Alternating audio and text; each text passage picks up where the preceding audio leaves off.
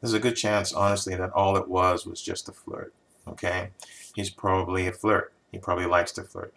So this guy friend flirted with you, but he has a girlfriend. That's a warning signal right there. You know, do not read too much into this, because a lot of guys will do that. A lot of guys who are already in relationships will flirt. You know, they do that just to make sure that they still have it. They do that to get a boost to their ego. When a guy's dating a girl, he's already confident. He has a boost to his ego. But a lot of times he wants even more. You know, he wants to be acknowledged as someone who still is attractive, even though he has someone. So when he flirts with you, that's where he's coming from. He's not coming from a place of, oh, I like you and I want to see you, I want to date you, or anything like that. He's just coming at it from a place of, I have a girlfriend and I'm trying to see that I've still got it and I can still attract other girls and make them go butter in my hands. Okay? That's all he's doing. So don't look too much into this.